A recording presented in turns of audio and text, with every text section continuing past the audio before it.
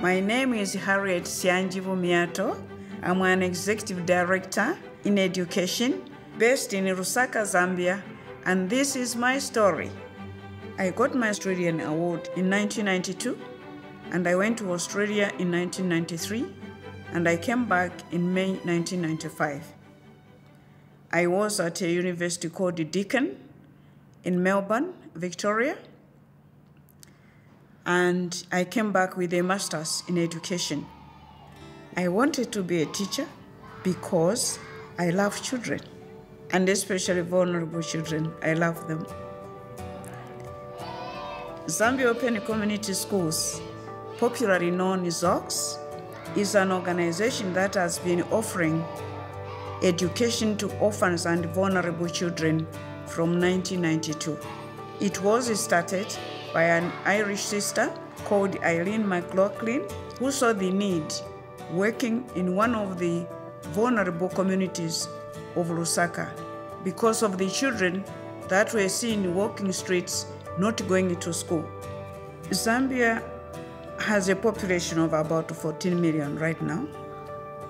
But when you think of the fact that out of that number, more than 1.6 million are orphans and vulnerable children, and that number, most of them would not have an access to education at all. It is the more reason why organizations like ZOCS are providing education to those children. Education not only is it a right, but it is the only vaccine that one can use when you want to work towards getting rid of poverty.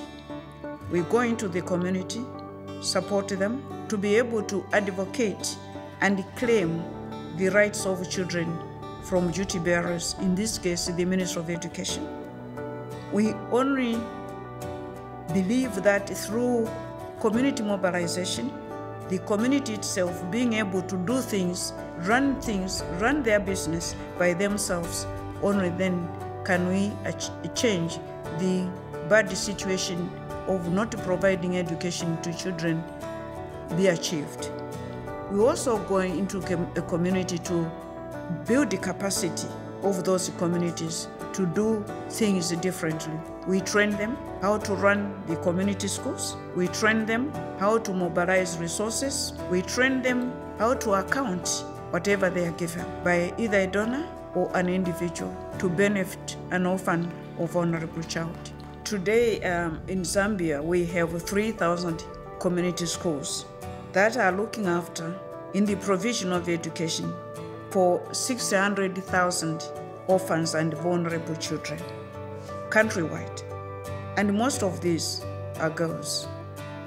The organization really is like providing hope for those children, creating opportunities for them to be able to go to school, and at the end of the day, be enlightened of their responsibilities which they will use to not only develop themselves, but also develop this country. Our approach is centered on learning. Whether there is a classroom or no classroom, as long as a child is there, learning must take place. Each day I come for work, it's like my hope for the following day.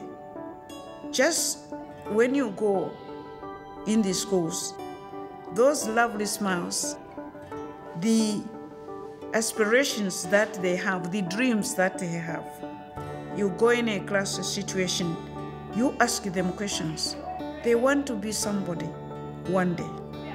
Somebody who will be either a doctor, a pilot.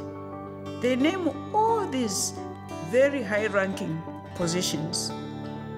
And for me, that is very inspiring. Harriet and the community school system made it possible for me to have a future. I went to Zambia Open Community School, and now I'm training to be a teacher myself. When you go out, you see a lot. And it's interesting that when you come back, you are able to think differently and do things in the way that you think they will help your country.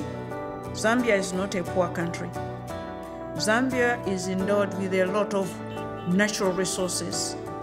But only when people are educated will they tap into that. And you see that is a development that can take us out of poverty, and only education can do that.